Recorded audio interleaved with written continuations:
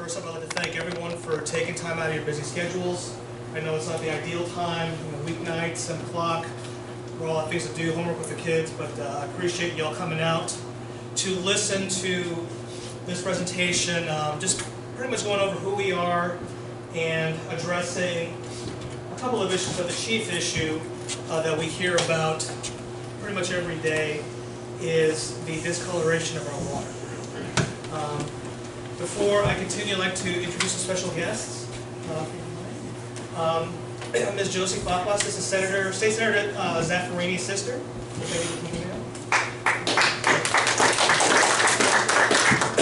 We have our Essex Water Board President, Mr. John Larison, over there in the back. Herb Williams, the General Manager, my boss. And we also have some of our staff, so Jackson, Richie, thanks for showing up today. So. These are the guys that keep the water on for everyone. And so you're going to see a picture today of what they were doing to keep everybody in water. So with that, we're going to start.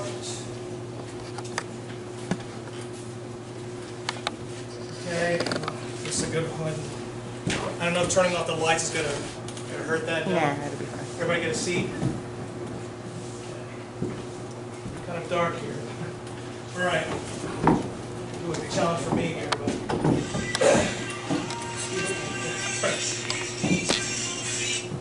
All right, to outline what we're going to talk about, who we are, the water source, regulations, how water gets to y'all.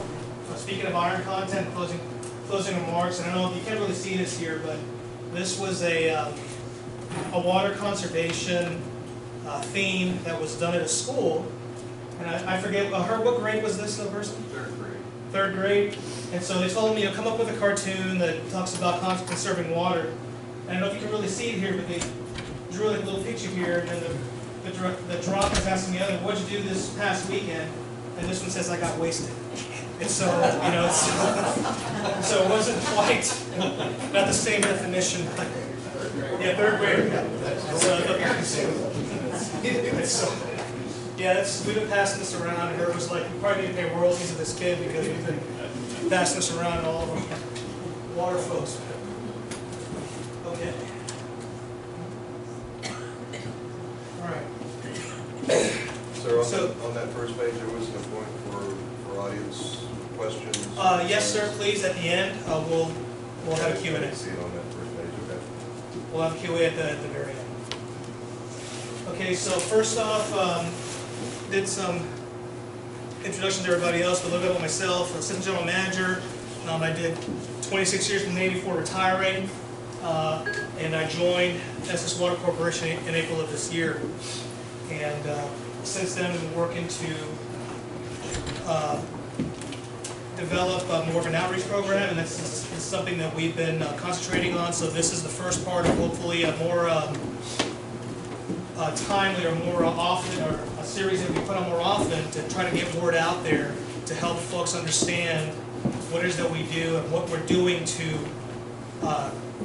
treat or mitigate some of the issues and concerns that y'all have.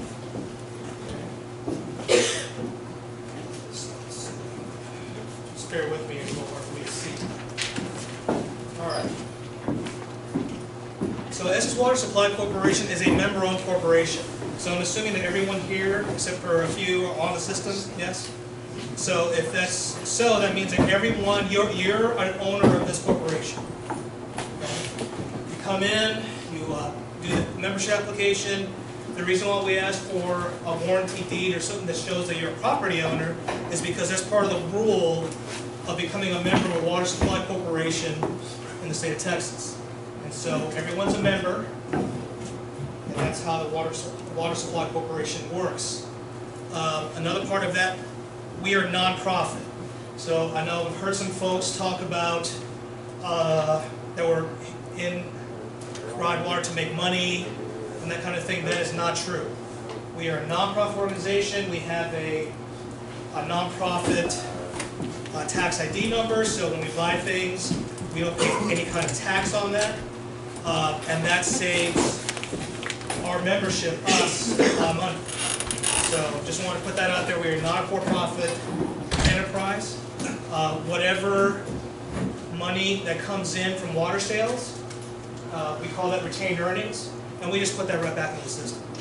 Keep the lights on, we payroll, parts, whatever is required to run the system, and the rest is either invested back in the system. No, that's pretty much it for future projects, and I'll get to that as well. Some of that money we put towards that. Let's see.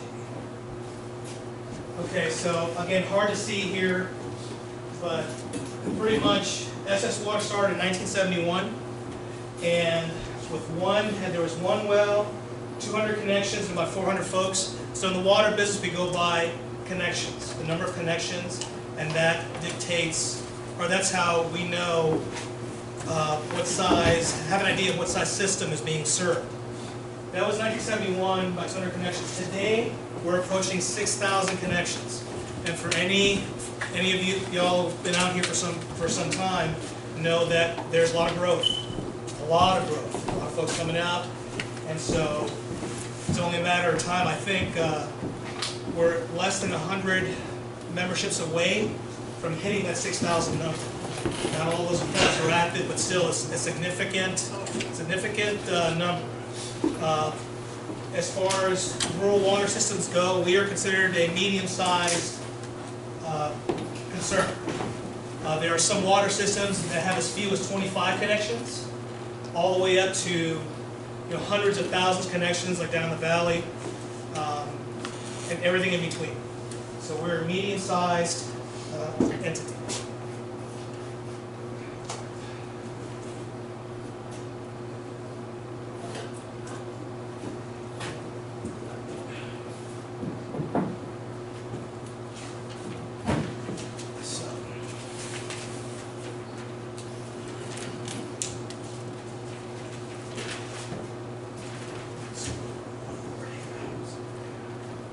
Sensitive.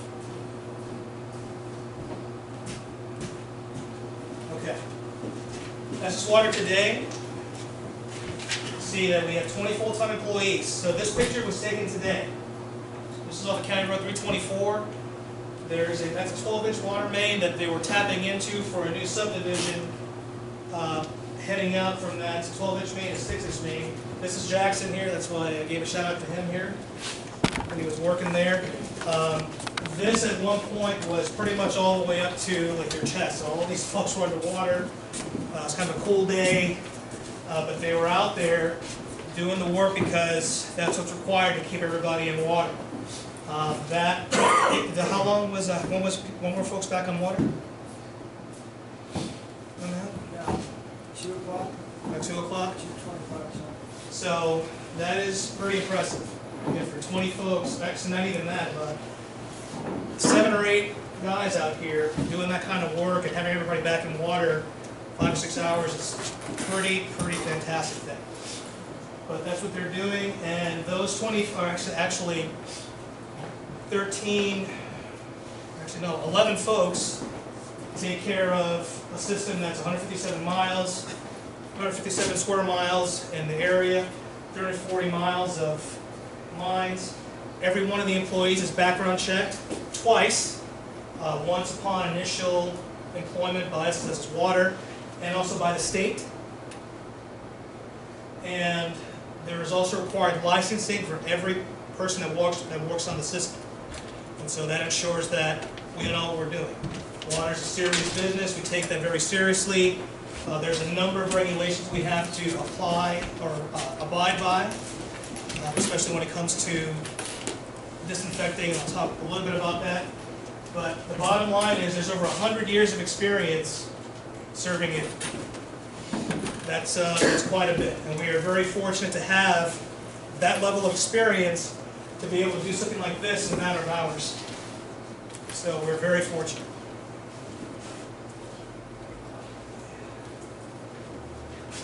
All right, where our water comes from. So I'm sure most of y'all are familiar with the Carrizo Wilcox Aquifer. And if not, we'll talk briefly about it. Essentially, it's what we call an artesian aquifer, which essentially means that the water there is under pressure.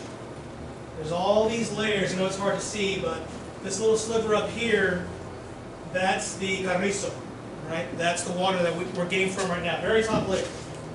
And then there's layers all the way underneath that.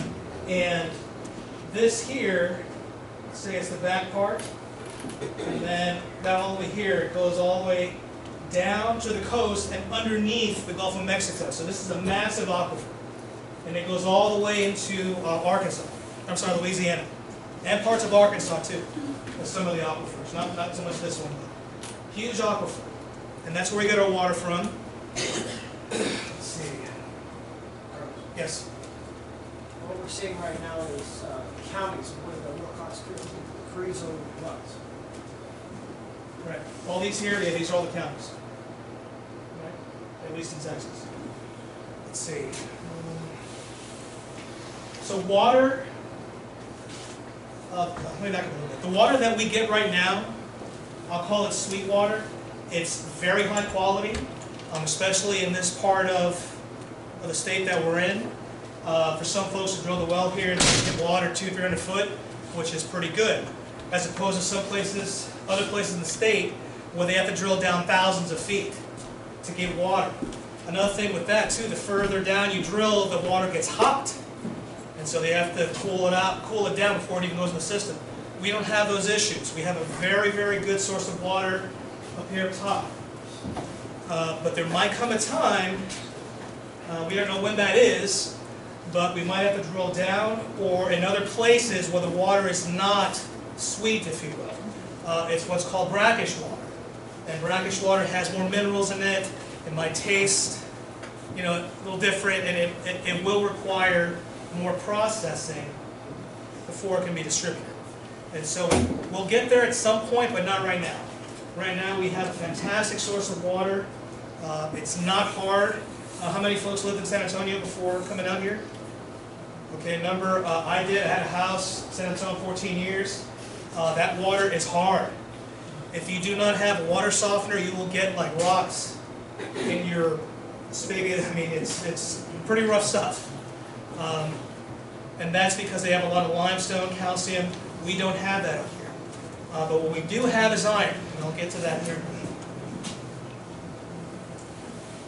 Okay, this red rock here, I'm sorry, this red here, that is the recharge zone, and then all the, kind of hard to see here, that's the outcrop. So pretty much water gets in the ground, and it goes through the ground down to the layers here of clay or bedrock or whatnot, and water runs down. We are a groundwater source. That's why we're talking so much about this. All the water that we get comes from the ground. There are some water systems that are a combination of both, rainwater, surface water, and groundwater. We get all of our water from the ground. We drill wells and we get it out of the ground. There are some water systems that have to buy their water from other entities. A large one by us is the Schertz-Agin Local Government Corporation, just up the road. They are a wholesaler for 6 other water systems. We don't have that. We produce our own water. And so we're fortunate there. Okay. Alright, so water is not stable. Alright, so a lot of folks are like, what are you talking about? So water is either aggressive or more acidic or more basic. If the water is acidic, it strips things, and if it's more basic, it tends to leave things. Our water, depending on where it comes out of, we have 9 wells. Depending on where it comes out of, what well, it's either more aggressive or more basic. And so we treat to have our water a little basic. So pH, or the potential or power of hydrogen, goes on the scale. It's measured in a scale from 0 to 14, with 7 being neutral. We try to keep our water a little bit above 7. In other words, we always want our water leaving something. If water strips something, that's not a bad thing. How many of y'all heard of Flint, Michigan? With the water issue.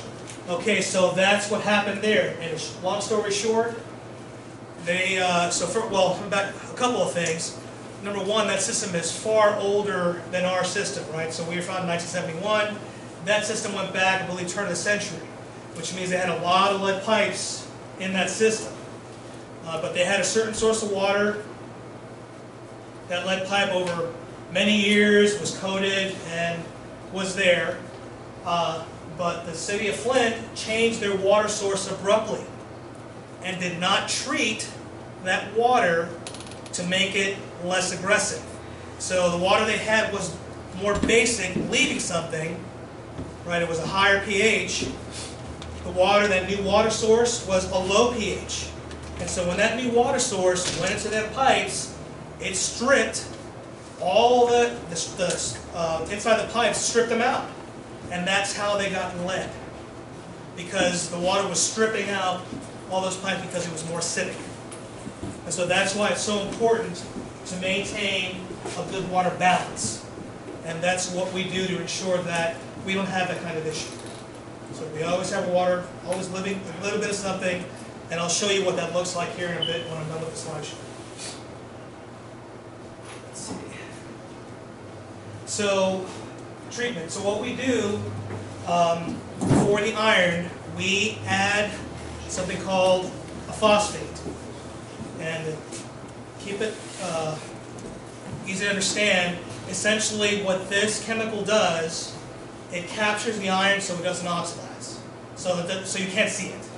It kind of gets it, keeps it in control, so you don't really see it in the water. It's discoloration, and it coats our water mains with the iron. And when it coats, it becomes red. So if you were to look at our water mains, and I'll have a piece of the water main we cut out from the picture I showed you all earlier. When it comes out, you'll see it looks blood red. But that's the phosphate working to sequester or capture that iron so it doesn't run in the water. But when we have things like they were working today, working on the mains, if there's an abrupt change in pressure, any number of things, it can disturb that coating. And that's why you get discolored water. And that's also why every member gets 2,000 gallons included in your base price so that you can flush the water to allow for this coating. And so I'll show you that over here in a little bit, what that looks like. Okay.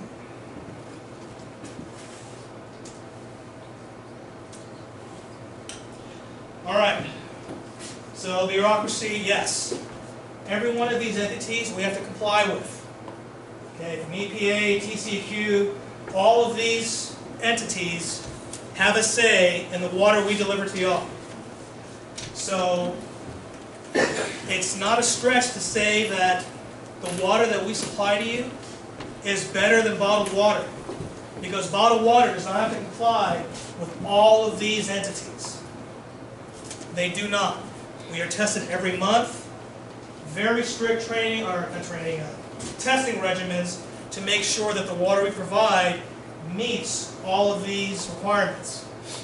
And even though we're considered a private member-owned corporation, we're kind of quasi-private because we still have to comply with all of these entities.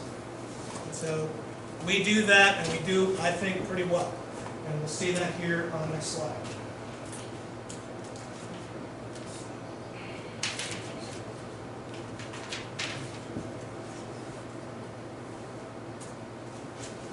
Okay, so these two here, so again, very busy slides, but here on the left is what's called our Consumer Confidence Report. By state law, we have to provide this once a year by 1 July. This is posted on our website. You can look at it anytime. And it shows certain water testing results of our system. These are not the tests that go into this. And this over here, the Texas Water Watch, which y'all can access anytime. So go to Texas Water Watch, and this is a TCEQ website. You can type in SS Water, and this will show up. And this is a very extensive, everything they test, all kinds of minerals, things that are not regulated. There's all kinds of tests that are done to our water. TCQ, they don't announce when they come. They just come out, take samples, and it appears here. And so it's part of the checks and balances that the state has to make sure that we are providing safe potable water to our population. And so this is on our website, and this is Texas Water Watch. They're always available to you at any time to see the water quality that we are providing.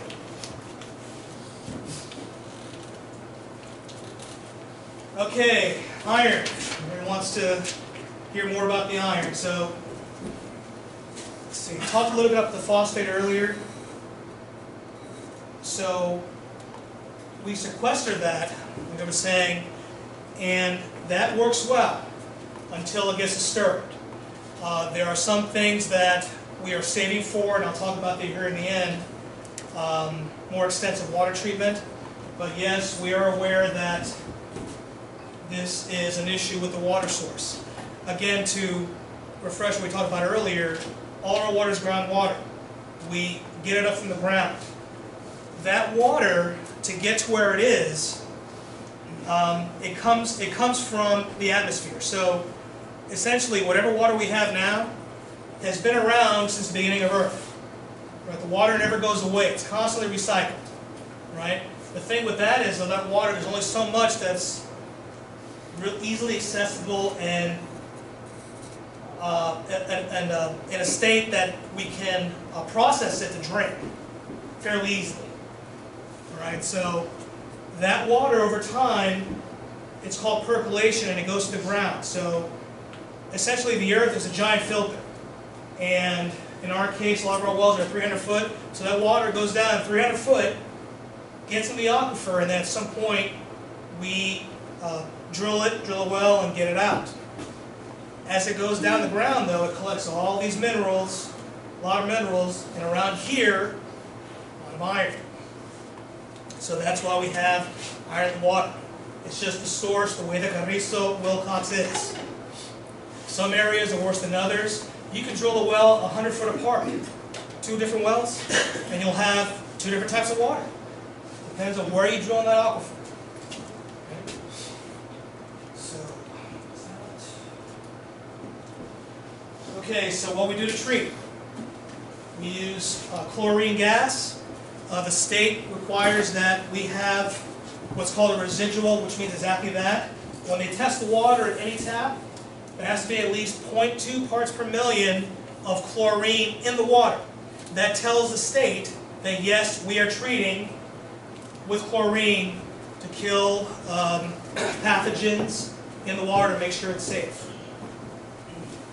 We also use sodium hydroxide, pretty nasty stuff if you get it on your skin, but that's what we use, of course, in appropriate amounts to treat for pH balance. So if the water's aggressive, we bring it up to a little bit above 7, like we talked about earlier, to make sure that it leaves and doesn't strip. That's what that does. And then Aquamag is a name brand, but that is the phosphate that we also add to the water to sequester the iron, so it's not just floating around and really, really bad. That's what that chemical is. And these chemicals are not cheap. Our budget's at least $200,000 a year to buy those chemicals. But again, that's what's required to make sure that we. Sounds like the Pink Panther. Remember Pink Panther? All right. But those are the things that are required by the state to make sure that the water is potable. Now, that chemical mix can change. For our area, that is what is sufficient. Other areas, they need to add more, maybe less. For example, in San Antonio, they're getting a bunch of new water sources, and they have to actually make the water dirtier. They have to add limestone and calcium to the water so that it doesn't strip the pipes, like we were talking earlier, so the water matches. So they have to actually make the water dirtier so it'll work in the system, or make it harder. So we don't have those issues. And lastly, it's the last slide, what we are doing to mitigate the iron. So we take some of those retained earnings that we have anything left over after keeping the lights on, paying the bills, and we have been taking that money and saving it towards an non-filtration plant. Right now we have just over $1.5 million in there. We're trying, hopefully we'll get to $2 million soon, but that's still short of I don't know how much. It depends on what technology we go with, but in brief, they are not cheap. And when we do get to filtering water, there is a cost with that. We cannot, we don't expect to maintain rates where they are now in order to raise the millions of dollars required to get this kind of filtration. But we are striving for that because it's better for our customers. There are the two basic types of filtration. It's a bad picture, but this is a huge plant, right? This is a sand filtration. Basically, they use sand as a filtering media. Water goes to the sand. It's backwash. They wash off the sand to get rid of the minerals they're trying to filter out. And that's the way it works. One way that we can do filtering.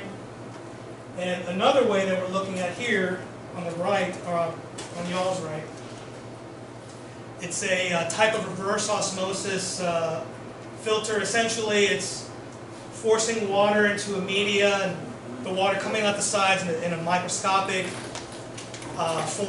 fashion to clean the water. It's under pressure. These are proprietary here. It's a Canadian company we're looking at. But that's another technology.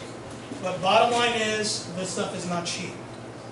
We are working towards that because we know that'll help go a long way towards mitigating some of the concerns folks have with iron in the water. But yeah, we are aware, we are trying our level best to treat the water, up to and including getting filtration plants, hopefully in the near future. And then with that's it. Turn the lights back on. Oh, before we get to questions, let me show you all some of what I was talking about over here. So this here, this dried. Show that. So this was a piece of the water main that you all saw in the picture that was cut out to connect the 12-inch to a 6-inch. This is dried, but when this was taken out, this was a blood red. And this is what the iron looks like in the water mains. It bonds to the PVC, right? It's pretty thick PVC, but it coats in there so it's not floating in the water. But like today, when they cut through, for a while, the folks out there in that area, Spring Valley, or folks who live out there, they probably had some discoloration until it flushed through because that coating was disturbing. You see, it's this iron. That's what it looks like. So there's an example here. And we also have examples of some meters that y'all have in the ground right now. There's 2 meters that we use. An older PMM style meter, the old school brass, with this connector that goes up to the radio. So there's been some confusion, I guess, with what we've been doing here. So the 2 meters that we have, the old school and then the newer iPearl plastic meters over there, those have been in the ground. We did not replace those. All we did is take off the touch reeds where the guys would go out there and physically have to touch each meter, and that would take anywhere from 5 to 7 days to do. We eliminated that time and went to radios that transmit data to us 6 times a day. So that not only saved hundreds of man hours that we can now reinvest into maintaining the system, taking care of y'all's water needs, but it also saved on-call driving costs and all kinds of things, more efficient to be able to better serve y'all. And also with this, we have hour-by-hour readings on y'all's consumption. One thing we hope to do, and again, it's at a cost, there's nothing free, is there's a customer service portal we are looking into to where y'all will be able to log in and see pretty much the same information that we see, y'all's usage, down to the hour. So we're looking at that hopefully in the not too distant future. Do a cost-benefit analysis to see if whatever we're charged to do that, we have to pay a third-party web hosting fees to be able to access this data, pretty much while we're on the system. So we're looking at that to see if that's something that's worth doing. That's pretty much it for my brief. We kept it right 30 minutes, so that was the goal. Any questions about what we're talking? Yes, sir. We live in Atkins, and from time to time there's a sulfur odor in the water. Can you address where that comes from? Yes, so that is that odor. I'm sorry. Hydrogen sulfide. Yes, thank you. Was getting it. How does it look like onions? Right, the hydrosulfide gas, so that comes up from the water as well. We recommend that when that happens, again, just to flush, but that's a natural occurring gas. It just smells bad. It's not bad for you, it's a nuisance smell. So it's just something that comes out of the ground as well. So H2S isn't bad for you? Hydrogen sulfide gas? the gas just smells bad. So it's not, I mean, I wouldn't stay there, breathing it in, but as it comes out of the water, it's a nuisance. I'm sorry, sir? H2S gas is very bad for you. It'll kill you, depending on what level you smell it at. So the gas that gas we're talking about, it's not the same thing, because if it was, then we'd be hearing about issues that come out of the water. But as far as that smell goes, it's more of a nuisance type smell and not something that's toxic. So we would not let toxic gas into the system. It's just, that's something that we would allow to happen. So it's more of a nuisance thing that needs to be flushed out, just as if you would for the iron. So is there like an allotted ppm, parts per million on that, that's the TCEQ or somebody has? So if there was, it'd be on that water watch. I can't recall right now, but it'd be on there, and it'd be tested, or whatever our results would be on.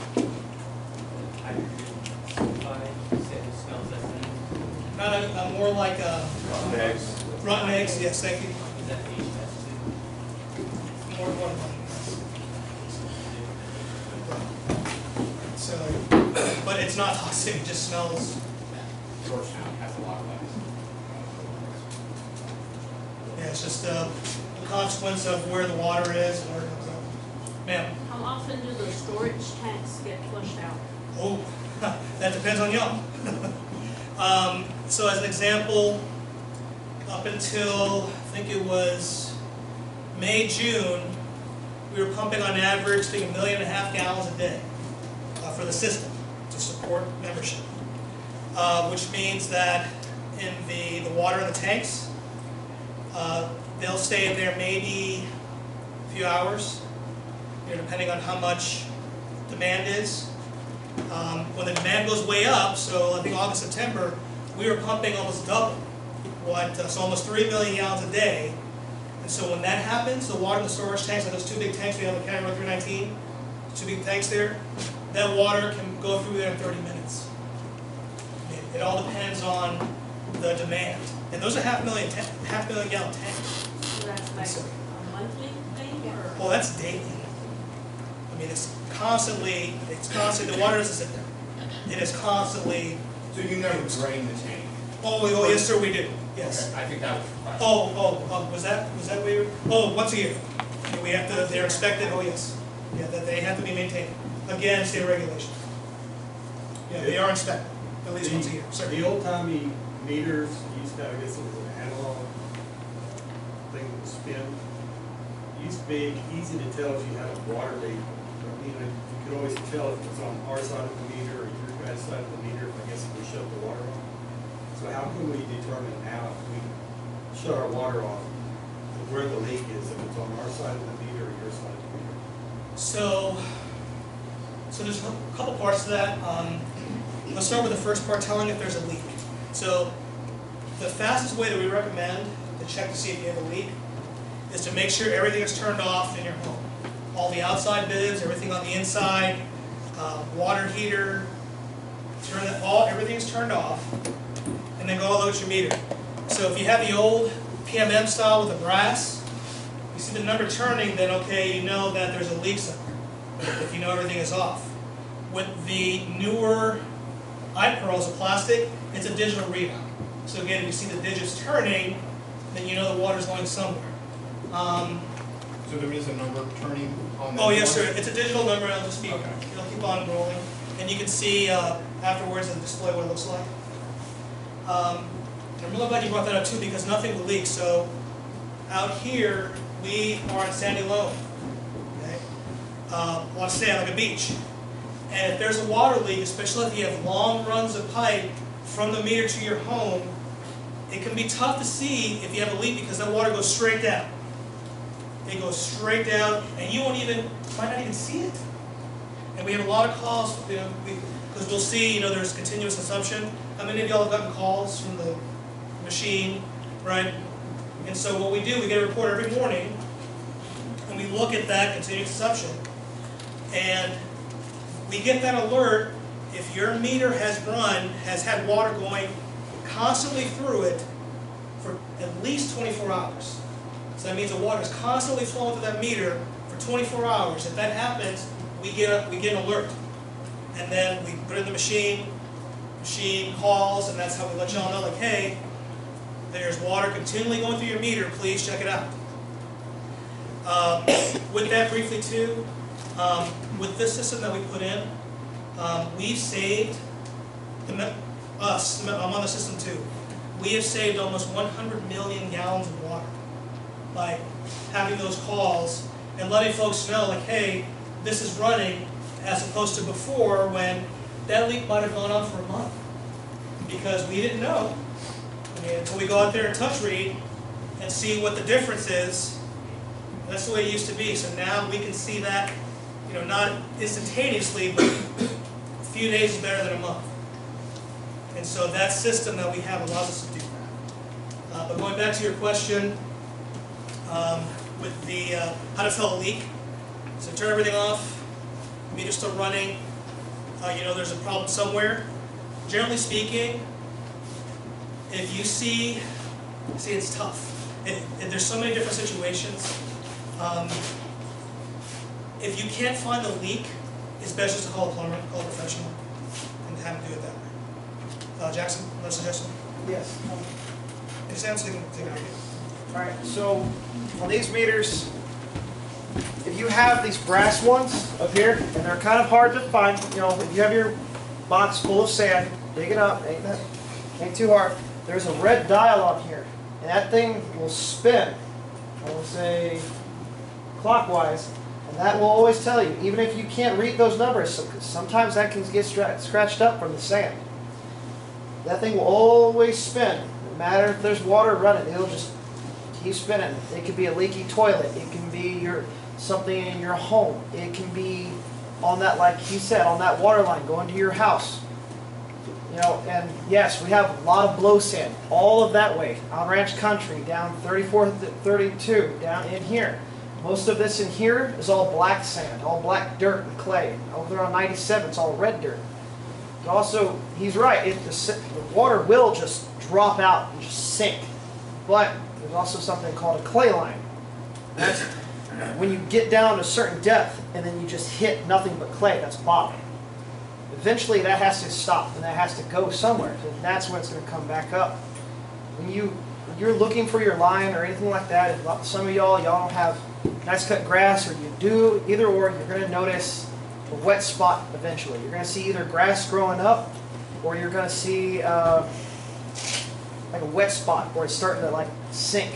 There's a gentleman in, I want to say, the reserves, and I don't want to point him out or nothing, but it's really difficult for this particular customer to tell if he has a leak, because his yard is constantly saturated with water because he's constantly watering his grass through a well of his own. And that makes it much more difficult for him to find a leak if he has one on his system, on his line. And this other one here, I'm sorry, I didn't make it off track, but on this one here, there's a little, it's kind of hard to see, there's a little word on here that says gallons or what have you, and there's a little circle next to it. That light, there's a little dot in there. If that's on, that's water's moving through it. And I think it's a a magnetic light or something like that that shoots through there. It's not a paddle like this one. And that's what really tells water to go through there. But if you can find the water line, all you gotta do is go to your meter, make sure no one's using the restroom, no one's taking a shower, no one's doing any of that, and then just walk back towards your home. Walk back towards your home. It's probably not gonna be along your driveway. It might go straight off to the corner. It's all depends on your plumber, whoever did it before. I understand not a lot of people want to spend money on plumbers because they can get pretty expensive. But you can go on and keep following the line best you can. That grass will grow, it'll be greener, it'll be soggier, it'll be wet. You might just fall right into the sand hole. I mean, but it just takes time to find it. And within 24 hours, that's a heck of a lot better than waiting a whole month, because that can make a real big mess. Yeah, thank you. I'm sorry. Any other questions? Sir? So, my water bill was over double what it normally was 2 months in a row before I got notified. And my water didn't run for 24 hours straight. It didn't run for 6 hours straight. When my sprinkler system got a mind of its own, I had to do a complete reset. But I mean, I've got $2,000 worth of bills right here that I've got to pay because I use the water, which I completely understand. But is there anything that you guys are willing to put in place to give some better notification? Because I mean, I got notified, but the damage was already done. And so I mean, you know, you've got all these new systems and stuff like that. But I mean, is there any way that we can get notified before I get $2,000 worth of bills? Because I mean, I can promise you, I've never tried to rack up $2,000 worth of bills. So do you have a smart irrigation system? I do. Okay. So there's a reason why I asked that. So a number of folks do. And in your case, even though you might not have changed the basic parameters, it's a smart system, so it'll have internet access. The system's going to do what it thinks is appropriate to save the grass, make sure it's green. Well, it's not that smart. But so basically it'll turn on and off when it thinks it should be on or off, right? And so we've had a number of folks with the same issue. And what we found is that we just went back and did some research.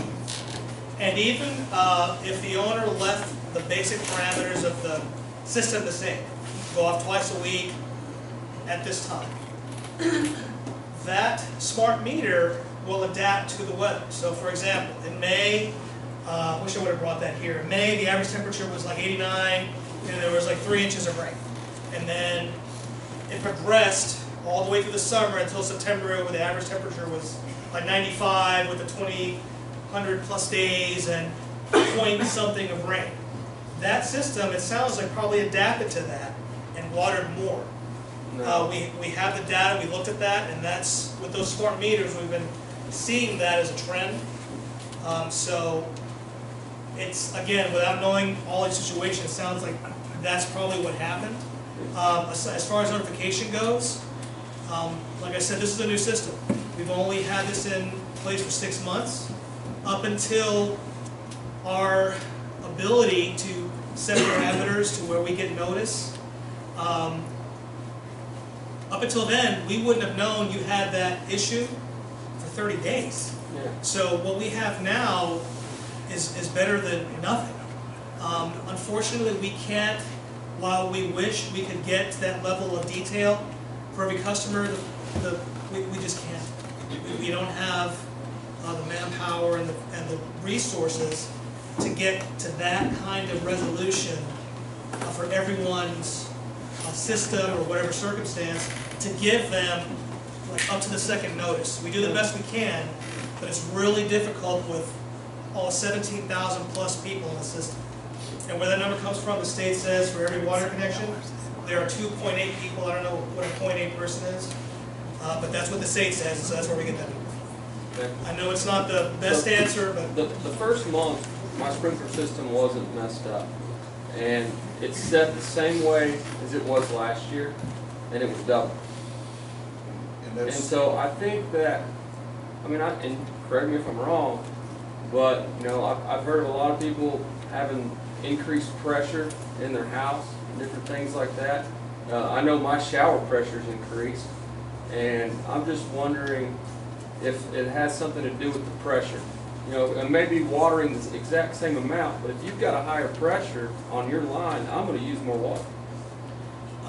Well, not if the pressure regulator is working. There's So no if you're- pressure regulator on my sprinkler system. No, but there's a regulator on the meter going to your house.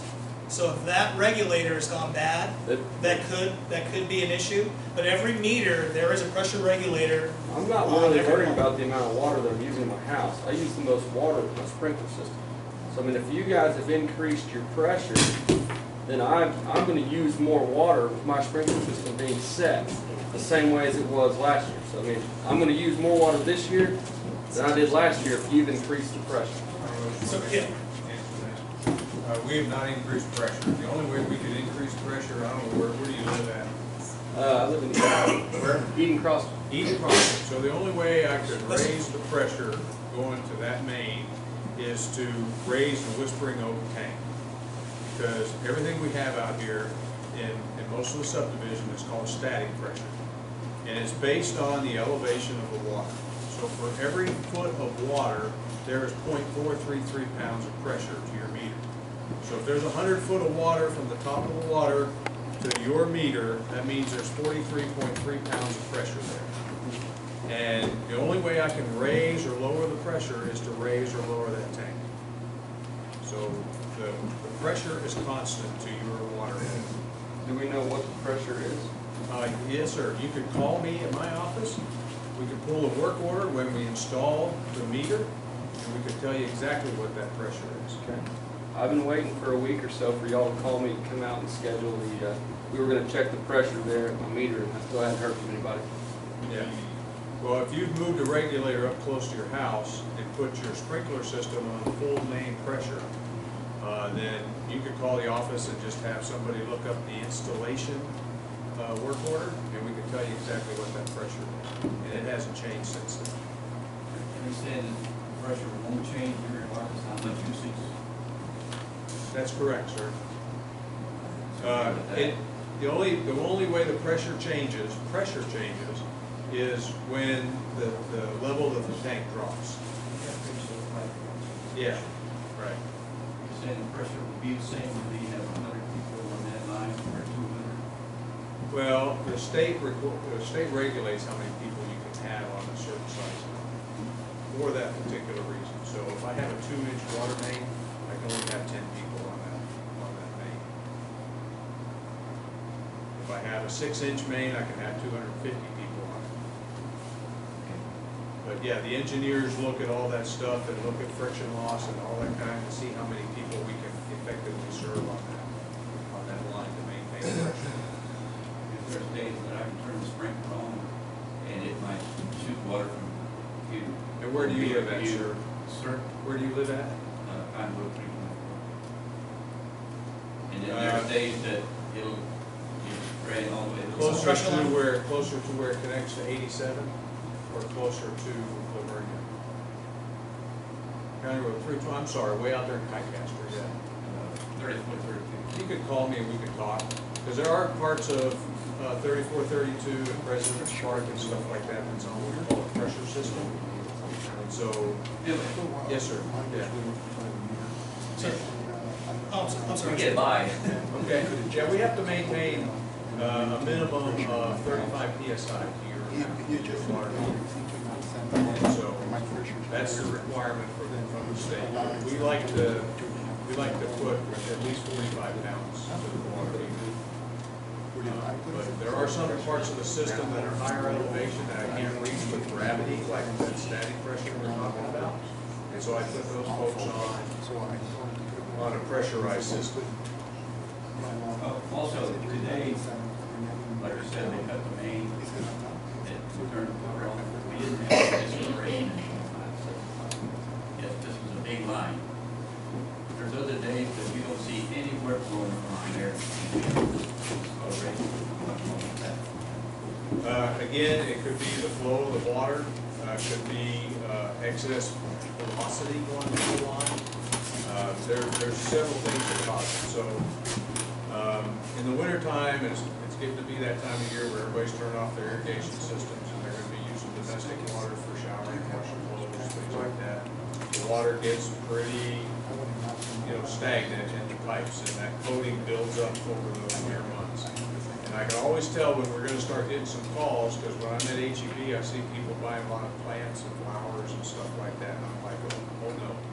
Because here comes the irrigation systems, here comes the watering, and that's something you're able to do, but when it increases the velocity in the lines, it's going to break some of that coating loose, and you're going to have some discoloration.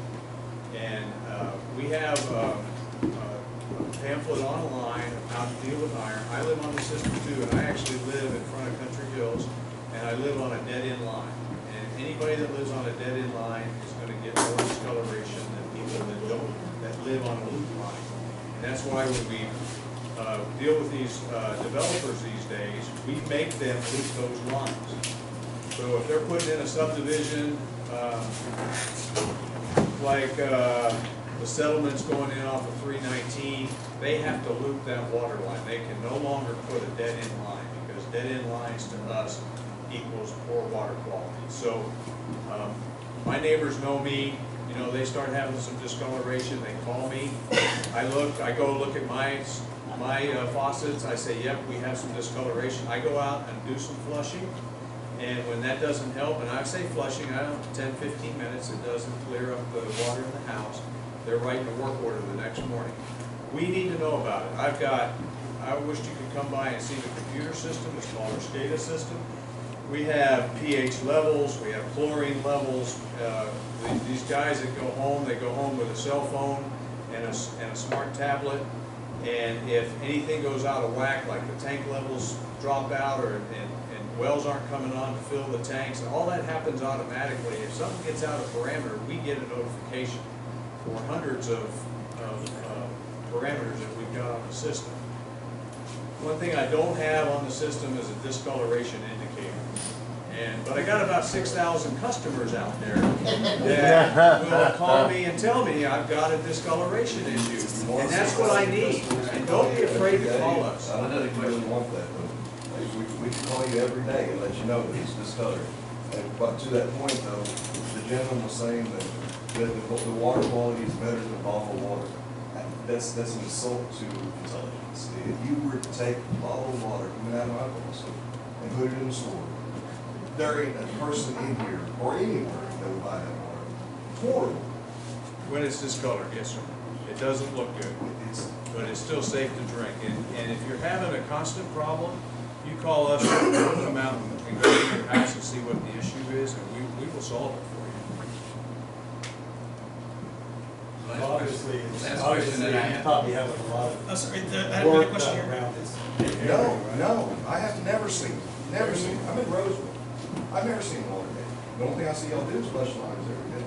I see them next door, all my neighbors complaining about the color of the water. And the bills, my bills, the gentleman here talking about double, I triple, quadruple. Yeah, we have no In the control last 2 over how months. much water you use. And I understand you don't Yeah. have control, but you have control of something happened. I didn't change anything. Something happened. And now I'm paying $800. Something happened. Is the rate go up? No rates increased since 2016, so you could come talk to me and I can show you exactly what happened, because I'll have an hour-by-hour report of what you use. It's the same thing, same things that my sprinkler system, I always have. So yes, so if you have any questions, if you come to the office, yeah, we can show you. Yeah, you're gonna show me what's coming out of your computer. And I don't doubt that your computer is spitting out a bill that it thinks is accurate, but something's wrong. Before you come see me, just read your meter, manually read your meter. So whenever I go see you, do I get behind, do I get to get behind the bulletproof glass and go up there? Or? Sure. Yeah, I'll bring you in my office. That bulletproof glass is there for a reason, sir. We've lived in our house for 20-some years, and our bill has never been able to. Mine's 110, I forget to turn the faucet off. We've lived in, like you said, they've lived 20 years, I think we've lived 24 years, same thing. When we first moved in, there was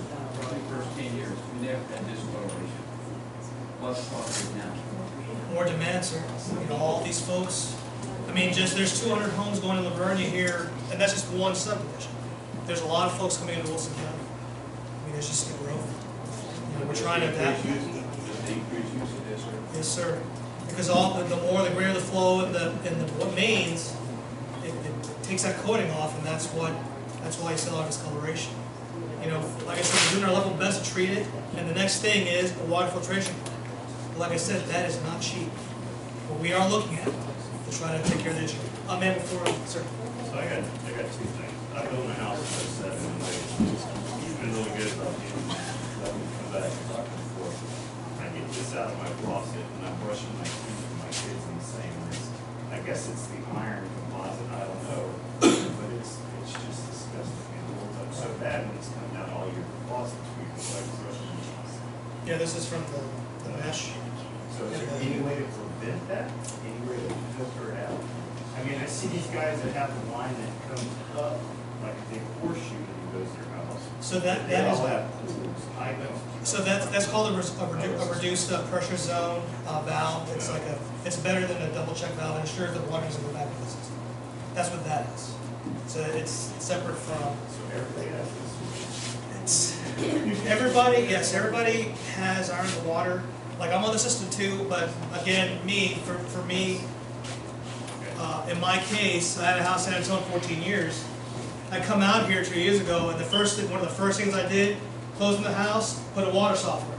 I didn't even think about it because we're so used to that, right? But in my case, I rarely, if ever, see discoloration. But that's because I have a system.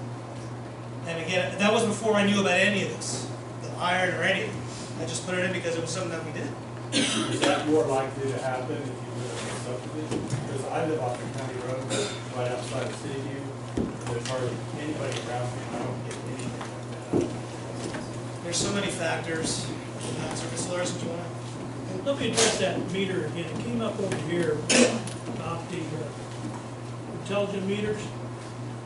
True story. I've been gone for 2 weeks. I come back and I hear all these stories about high water bills. I started asking my wife, yeah, ours double and triple too.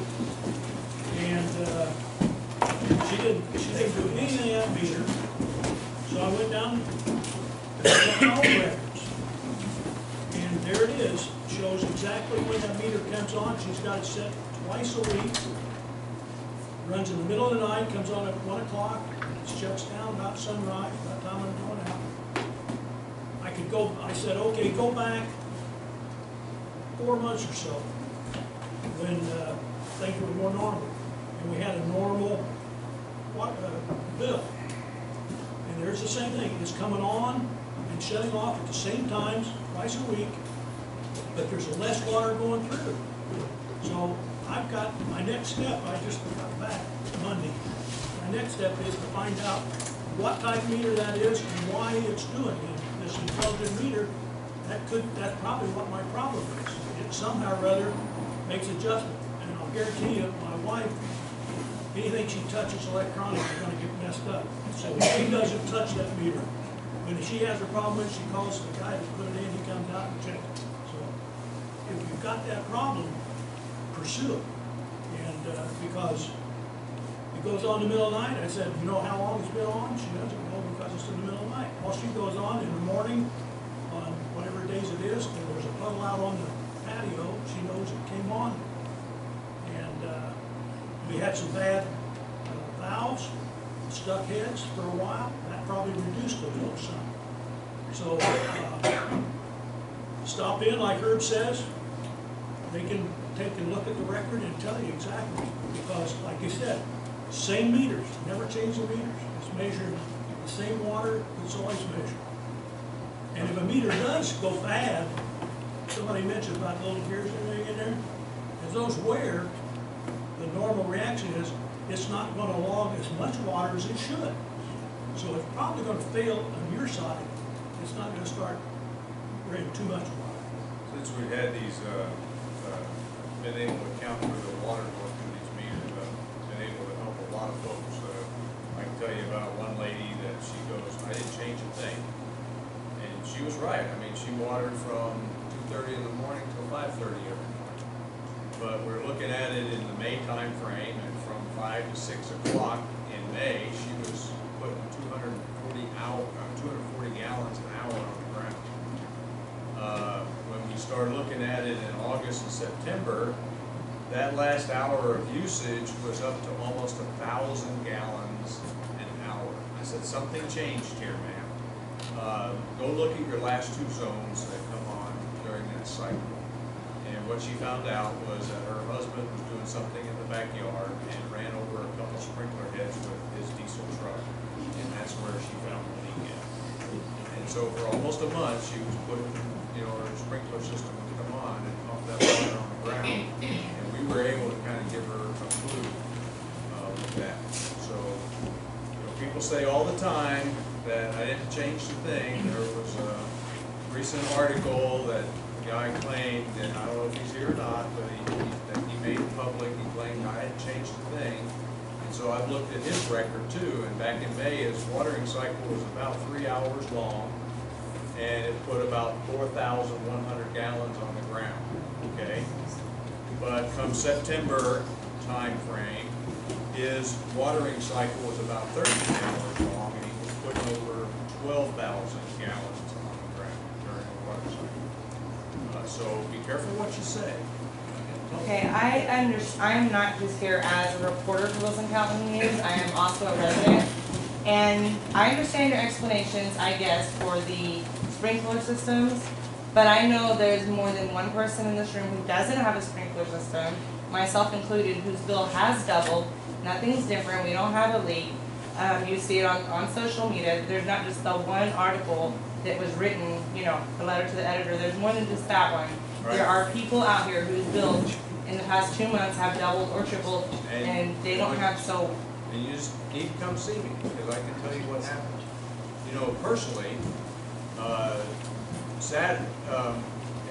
Personally, Saturday, I had a leak that started in my house. It was about 10 gallons an hour, okay? And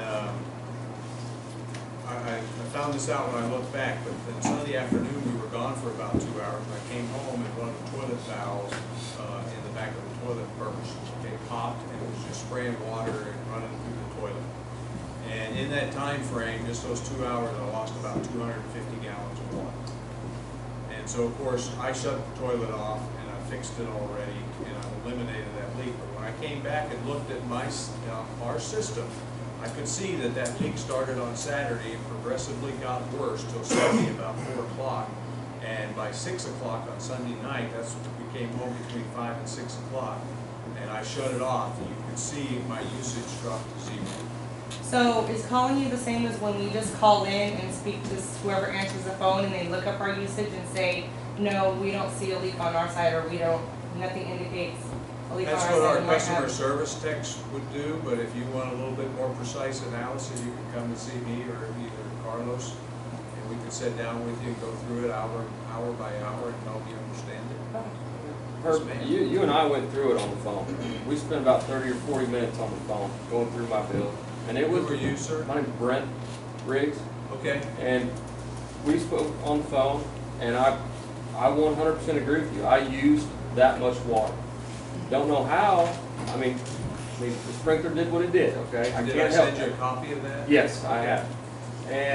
But what you couldn't tell me is before May. So we got the new meters in May. I'm more interested. Let me correct you. You got a new radio in May. Okay, new radio in May. We didn't change the meters. We have been putting those meters in for 10 years. Okay, I got you. Well, Yes, sir. From last year to this year, I'm using a whole lot more water.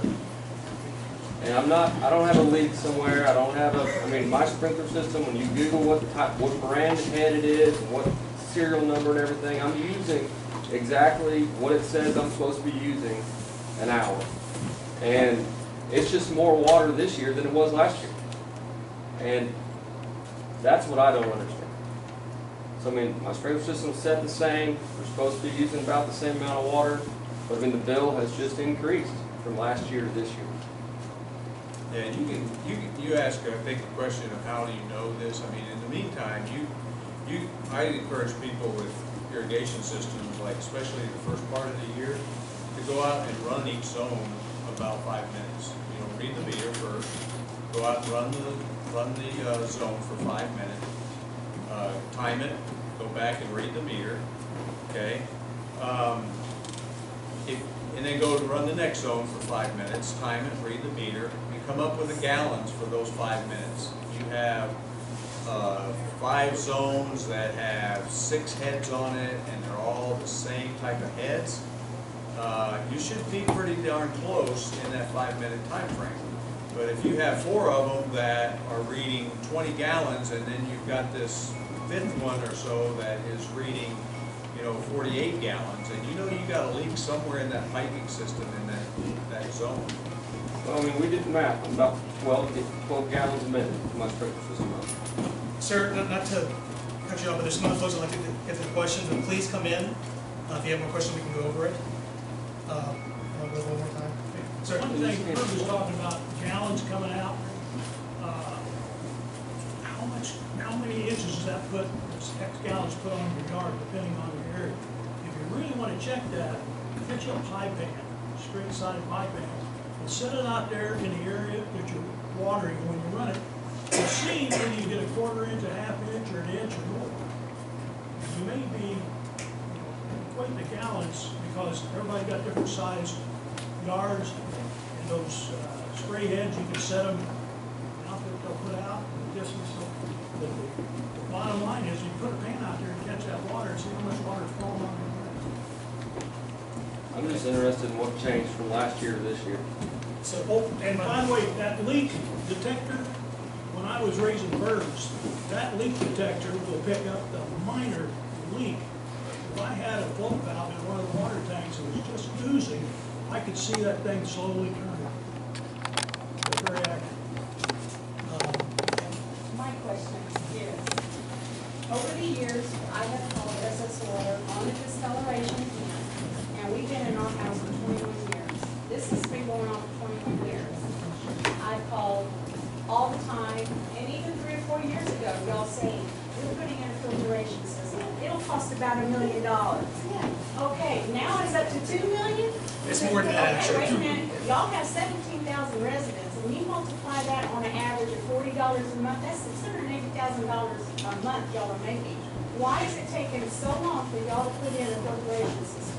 Right, but that money that comes in, I know that's it has to before all go the to bills are paid. employees and all that stuff, but, come Chemicals, on. I mean, Well, you raised it 2 years ago. Yes. Specifically for the filtration on $539 And why can't y'all even get a loan if you have to? right, so there's a couple issues there, right? So in the time that the rates have gone up, we have managed to save $1.5 million. So we are saving. But again, these plants that we talk about, what something was projected to cost in today's dollars, if we don't buy it today, a few years from now, it's going to be more because of cost of material, inflation, there's all kinds of things that happen between when we begin talking about installing a filtration system until the time that we actually get engineering plans and begin construction. Then the costs, they just go up. What about the osmosis system? That looks more reasonably priced. It's actually a little bit more expensive, but the life cycle maintenance is much lower. So, and that's another example. There's so many variables we have to look at before installing the system, but we are looking at Yeah, it. but and we're it's at costs. the very end of the line on Wilson Bear County. We are at the City end View? of everybody Yeah, City in View? Home Place. In Home Place? Yes. Yeah, and so we get hit the hardest, and that little white powdery stuff you give us, that stuff stinks to put in your clothes to wash. What the heck is that? It don't even smell good. What kind of chemical is that? Oh, for the iron out, right. Oh. It's, I mean, really, who wants to put that in their clothes? Again, ma'am, It it's bleached my towels. again, we are aware and we're trying to, like you said, you've been Well- 20-something years, and we are Well, actually, doing if a lot y'all of been in best. business for 48 years. I mean, come on. And then on top of that, I called GCEQ, and y'all's iron level is way above what it should be. the max should be .03. They told me y'all had 1.89. Right, but Y'all that's, had right, that's, yes, that's not a regulated, mineral like lead is. It's considered, technically considered a nuisance, which we treat for. Right, there isn't a minimum contaminant of MCL. You'll see MCLs all over the Texas Water Watch. There is no minimum for that. You can see relative levels of highness, but again, even if it's 0.3 or 1.7, these are parts per million that we're talking about. Very small numbers here, but collectively, as the water goes through our system, it collects in those pipes, and yes, over time, we do see it. But we are treating for it, and we are doing our best in the future to save and get plants, but it takes time and money. Yeah, I know, but I think y'all could do a lot better on the filtration system. I mean, for years and years and years, everybody's been putting up with this. And you know the complaint. And We're saving, just, it takes, Yeah, it takes. well, The gentleman said just call him, just call him. Let yeah, him know. just Just call, call him. flush out your lines, we'll come at the end of the street, everybody gets time with that. I can tell you, In the so, meantime, we're having water meters that are being replaced. Your filters in your fridge monthly instead of every 6 months. It's getting ridiculous. What is the chlorine level in the water when you guys distribute it out? Like, what level do you guys keep it? Because sometimes I'll open up the faucet and it's like chlorine, and then other times it's not. And then like the next day it will be, it's kind of like sporadic, but so what level do you guys? so you shouldn't be sensing the chlorine. The chlorine is a poison gas, but at the levels that we use to treat, you should not be noticing chlorine. It's strong. It's strong. It's like it's something. so it may smell like chlorine, but I'm pretty sure it's not, because if it was, it'd be poisonous.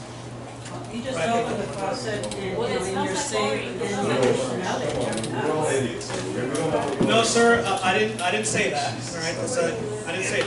Where do you live at? I live in Rosewood. Yeah, I know.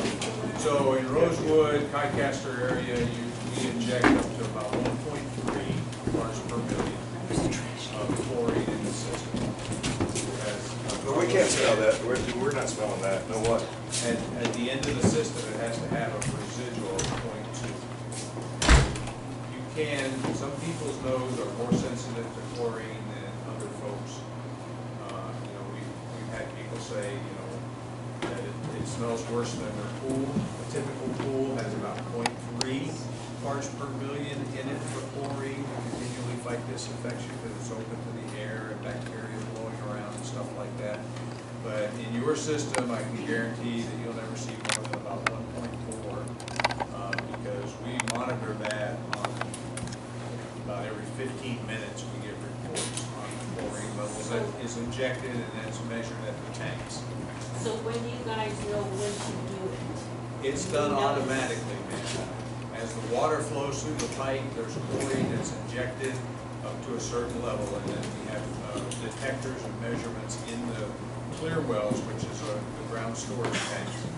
And so on that particular system, going out in that direction, the most that you'll ever have chlorine will be about a 1.4 parts per million. And if it drops down in that system, if it drops down below a 0.8 parts per million, we're going to get alarmed. Because we also have requirements in different parts of our systems, because we're one of the few groundwater systems that is called, that's regulated at what's called 4-log certified. So we're just like a surface water plant. In the surface water business, there's a lot more nasty stuff that you have to worry about. And so you have to inject a certain amount of chlorine, you have to have a certain amount of contact time, you have to have, and you have to prove to the state of Texas that you can kill 99.9% of any bacteria that may get into your water, okay? And so we're able to do that here in a groundwater system. We're one of the few groundwater systems that is 4-log certified.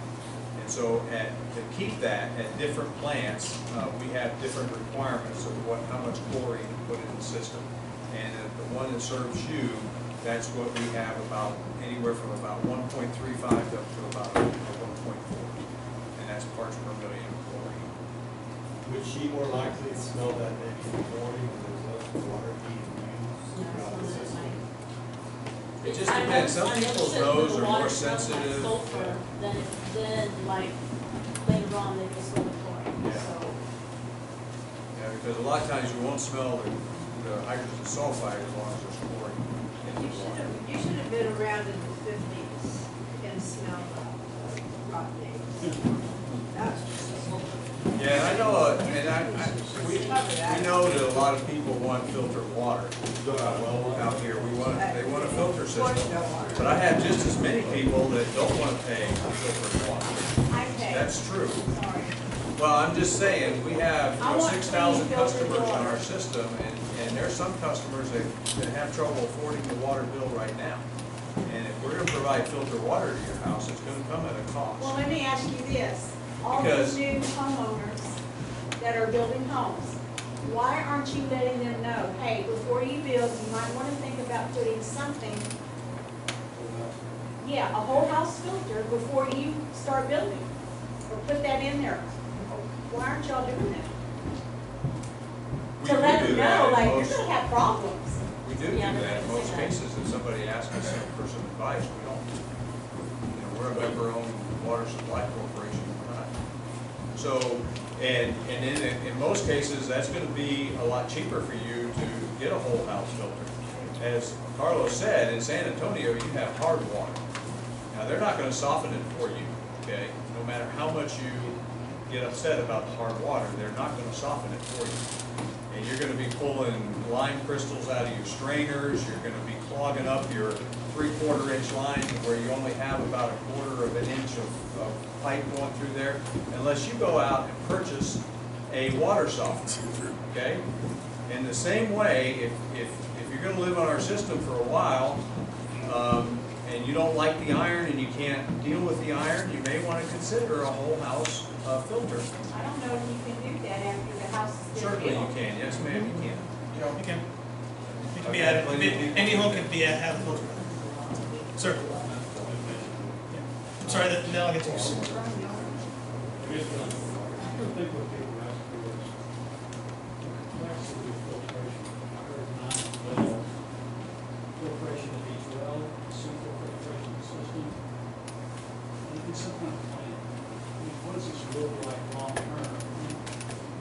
But it's an estimate about what time frame might be next year, year after next. I understand engineering drawings, and how long it could be, but some projection gives hope. So, we I do don't need it have, now, I don't need it now, we got a report about it, my question. okay, no, but no, this is the quote, so we do have a master plan where we projected growth, I think 50 years out? It's not even based on a time frame. Or It's it's just not- based I meant on. It's on certain gates. Filtrations installation, not the world. So, you're not gonna like the answer, but that depends. It depends on how much we can save and how much the cost of the system is that we decide to go with. I can tell you so that with a sand filtration system, something that large is centralized. We cannot have that, one at each well. That's a So, perfect example of what I was saying about complexity. You've got 9 wells spread over the county, you have very one place, you're trenching. exactly, and the cost. With that other system, it's more modular. They're called skids, and each unit's almost self-contained, but they can be designed to treat our water, and it's a 1 unit, and you can drop it. It's much easier to bring online.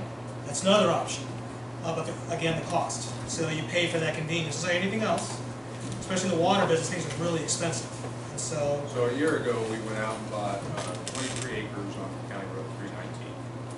And our master plan about a year ago had a centralized filtration system to where we pumped about 6 wells to County Road 319, filtered it there with a sand filter. The reason we had to buy 23 acres is because you have to do something with that iron that you filter out of the water. And so it was cheaper to buy land, 23 acres of land, believe it or not, than it was over about a 5-year period to pay to permit and have that iron hauled off. So we bought that land, it has a big tank in it, a pond or whatever, and our theory at that time was to filter the iron, put it into that pond because you have to backwash that iron. The iron, the sand filters are just like your pool filters. If you have a pool, you have to backwash that, a week or every 4 or 5 days or something like that. And so you lose a lot of your water production. Your water production goes way up. We think it'll probably be about the same because we do a lot of flushing now. But still, you're going to lose a lot of that water. And then we're going to put it in that pond, and then we were going to spread it out over that 23 acres. And then we'd have to, from that point, we'd have to pipe it back to the other parts of the system too. So that doubled the piping. Now, the reason you have to do that is because if you have a well site and you're pumping water out of there, you just can't put a sand filter right there at that well site. You have no place to put the iron, and you have to go build ground storage tanks and buy service pumps and all those kinds of things to be able to backwash that sand filter. And so at that time, it was cheaper to go out and put this centralized system in, even though it was, the actual filtration maybe was going to cost a couple million, $2.5 million. But the piping system and the distribution system that you're going to have to build was, added on to that cost, but it was still cheaper than building all the pumps and the tanks and everything in each individual site. And so that's what we've been saving for, okay? Along comes this system called Purifics. They've used it in Canada. Carlos went out to, where was that? Mississippi. They have a plant in operation there. You never want to be the guinea pig for the Texas Commission on Environmental Quality because that costs you a fortune. So we don't want to be the first. He went out with Schertz-Seguin Local Government Corporation, which they're setting at about 60% design on their system with this iron filtration. What's neat about it is the maintenance cost is going to be a lot lower, which is an advantage to our members. And when the iron comes out of there, it's more of a cake type iron. You can put it in a dumpster, and they say that you can dispose of it in a landfill. We're even looking at the possibility of selling it to somebody, or there may be a market for it out there somewhere. But what's nice about it is it uses like a dynamic shock to keep these ceramic filters clean, and therefore you don't have this huge backwashing problem, and you don't have this huge waste problem that you got to get rid of. And so we're watching and waiting and saving money and hoping that Schertz-Seguin Local Government Authority gets the approval for TCEQ approval for this. It's more than a pilot. They're going ahead and building a 3.5 GP, 6 million gallon per day plant. And when that all gets built and approved, and and if everything works out like they're advertising, we're hoping to go in that direction. And then that way we'll be able to put filtration at each well. As far as drilling wells, is there a restriction as to how many wells you can drill in a certain area? Yes, sir. Yes, sir. You have spacing requirements, so you can't cause problems from one well to the other well.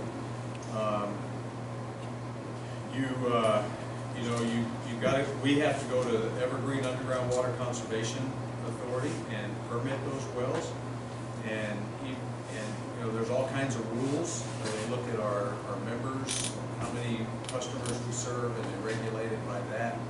They're not going to permit that we provide 500 gallons per day per customer or anything like that. They're not going to allow us to have that much water.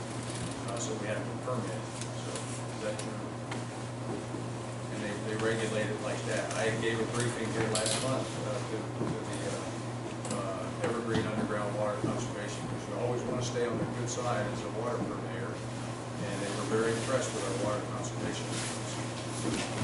Is there any questions? I did. I was just curious. You answered part of it with the savings and systems and that type of thing. So, Schertz-Seguin's in a year or so. Our current savings are within a 5-year window, or what's the? I think somewhere around 4 to 5 years of having it online. And that's a lot of variables, how much the retained earnings we have It's not going down to the exact date. the cost. It's not Well, 25. That's what No, it takes. it is not Because we've 25. heard 20, so I'm just trying to figure out, are we in another 20? And 15 years ago, they were talking that you could just go out and build a big old concrete wall, as big as this room, and fill it with sand and have an open top, and pump water through it, and filter out the iron. And that's what some systems did, very cheap, but the state won't allow you to do any of that anymore, and I wouldn't advertise that. I mean, you have birds flying over that and all kinds of things. That's just not the way to go. Any other questions? Will that system then in 5 years or so, since we're saving what we're doing, are we gonna have to change our rates to cover the additional costs, or is that current rate enough to cover that? We won't have to, because we're saving our money as we speak, and that comes out of the capital improvement fund, that retained earnings every year. Right. But anytime we add treatment to the water, that comes as a maintenance cost. Right, there'll be maintenance. And so, yes, it could possibly raise the rates, and the filtered water would, yeah. But we're not gonna spike the bio system, we're just gonna cover the maintenance. Yes, sir. And one thing, we mentioned cost, Carlos mentioned, we started back in the 70s with an initial loan. We paid that off about, 5, 6 years ago, initial loan over all these years, we've been paying on that. We've been setting this money aside, it's been mentioned several times. The last several wells we've drilled and those elevated tanks, we paid cash for those. We have not taken out a loan. Somebody mentioned, yeah, that's a possibility, take out a loan to put the filters in right away. But we gotta pay that loan back. Then your rates And will go up interest. paying principal and interest on that loan. And we're trying to avoid that by, in our installation fees and everything, to put that. But one of the bottom lines is, I know there's some people that just believe and they say our water is crappy. That's the word they use. Our water is not crappy. I mean, we have iron. Iron is not a contaminant. Iron is a constituent. And the difference is that iron is a nuisance problem. It discolors clothes, okay? It makes the water look bad. We have a responsibility to provide potable water, which means it's safe to drink. And the only time you will be able to tell if there's not potable water at your tap, because as you drive on your road and into your subdivision, if you see a boiled water notice on the streets or in front of you, you know that water is not safe to drink. It may not be bad, but we cannot guarantee that water is bacteria-free. We just can't guarantee it. It doesn't mean it's bad. You can take your chances if you want, but we're telling you to make sure you boil it before you cook with it or you drink it, okay? So we deliver, and as long as I've been here, I'm not going to knock on wood or anything like that, because our technicians are very good at this. We have not had a boiled water notice, okay? And so that's a great deal for us. But we also have a responsibility to provide you palatable water. Palatable water means it looks good, smells good, tastes good, and sometimes it doesn't look good.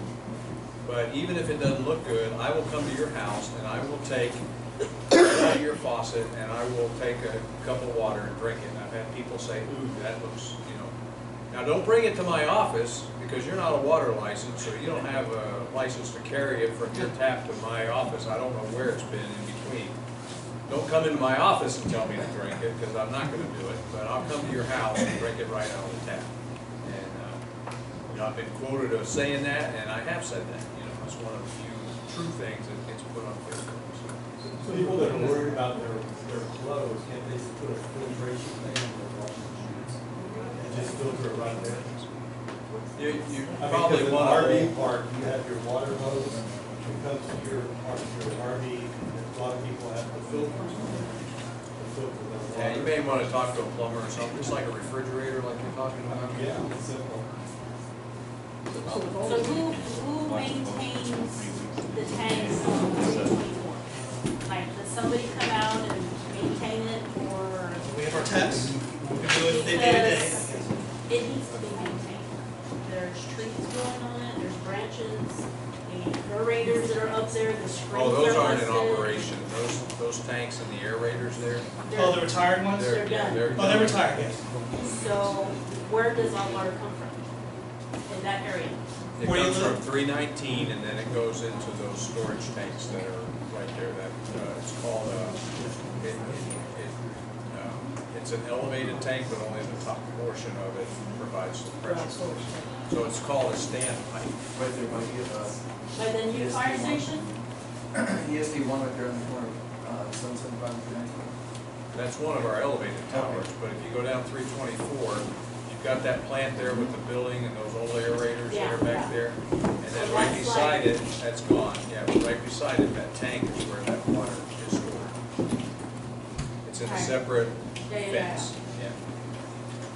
There's no, So sir. nothing comes out of that, that's like, Here out of that aerator with those, Yeah. the That's vegetation. Sir. everything hangs out there. Yeah, we need to get somebody like a jump person to come and cut that apart and take it out. So, My question's a little bit more global and a little bit kind of down the road. We get our water from August, correct? Yes, sir. So the last 5-6 years have been wet seasons. So there's been no real drain on the aquifer per se. The last 5 years, we've seen, or even more than that, there's been extensive population growth, much to our sort of joy, both in San Antonio and now we're starting to come over this side of the world. So once we start hitting those dry years, which we had before 2015, I believe, we had a couple of years of pretty significant drought. Is that aquifer going to be able to support the customer supply? And with that being said, as we start seeing the water drop, we obviously is the water we have to do with water conservation. They'll say you can only water in such and such days, and then do all these different things. Well, in California, about a decade ago or so, they were running the same issues, and so then they were doing massive water conservation. Oh, you're not using as much more water as you were before, so we have to raise the rates because you're not using it. We're not. So that's a long-term. So bottom line is the aquifer going to be able to support? So, a couple different questions there, but the first is the aquifer for the foreseeable future, yes. This aquifer, the Congreso Wilcox is massive. Huge aquifer, multi-layers. The thing is, as, like I was calling sweet water, that's not really a term, I'm just using it now. The good, easily accessible water, that water at some point will be depleted. And then we have to drill deeper into the aquifer to get water, which is there, but it may not be as good a quality initially as the water we're getting now. It'll require more treatment. As far as the conservation, so there are a lot of parts of that, but as far as conservation goes, so our system as it is today, we simply do not have the capacity to support our membership watering as much as they want. We just don't have it. We were hearing earlier, you know, that our system is essentially a static pressure gravity fed. Those tanks can and will deplete if they are not kept up. If the pumps that we have, and we have so many wells, if more water is coming out than is able to be replenished and treated, then yes, it can affect the system, to include fire flow. If there's a fire, all these little water fires that have here, you know, if we can't support that, that's a problem. So that's just one reason why we have year-round conservation measures to ensure against situations like that. That's just one. So let me be clear about that. The state requires that for every connection we have to have 0.6 gallons per minute from a water source, and I have to have 200 gallons of water in storage. And based on the number of connections we have built the system 7 times that amount. But that's still not enough to keep up with some of the thirsty landscapes that we have in some of the subdivisions. And I've had folks tell me on the phone, come to my office and tell me things like, that's ridiculous. And I say, I do agree with that. That's ridiculous that we pump 106,000 gallons in a month's time on the ground. Because if everybody wanted to pump 106,000 gallons of water on the ground, I couldn't build a system big enough to make that happen in the summertime. And so those are the concerns that we have. We've had some years of drought. We do where people just try to keep landscapes alive and just, and so we come in one night and our tanks would drop about 8 to 10 feet. Remember that pressure I was talking about? So that drops the pressure too. And by the next day or the next morning, we couldn't recover that. And so it would even drop further. And then we couldn't recover that and it would drop further. And so we were getting at a point where, we might not have had enough pressure if there was a fire in a subdivision somewhere, to be able to come out there and hook up a fire truck and actually fight a fire. And that was a concern. And the other thing with this iron and the water quality, it really helps us to maintain the discoloration complaints by asking people to water on different days, so that everybody's not watering at the same time and increasing the velocity of the lines and stirring up some more iron issues. So that's your answer to flushing, because when I was in Conference Cove, this drove me absolutely bonkers because let me say, 2015,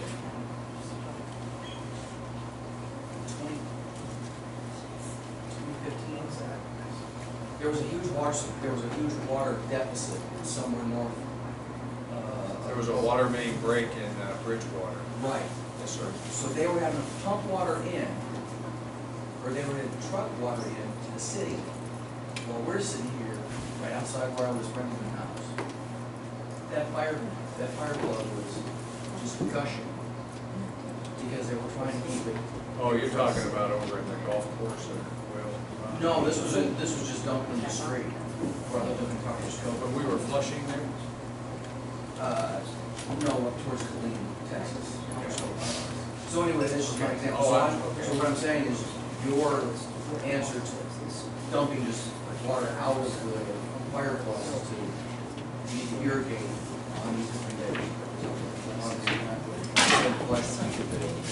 Iron and we have a flushing schedule that we go through each and every month, where, and most of them are on dead-end lines, that's required by the state. So, yeah. Hey, but most of us watch TV and we're used to watching, we hear them talk about the level of the aquifer. That's a totally different aquifer. It's like a big underground tank, measure level. We don't do that. We trigger conservation, 2 to 3, based on the storage of water.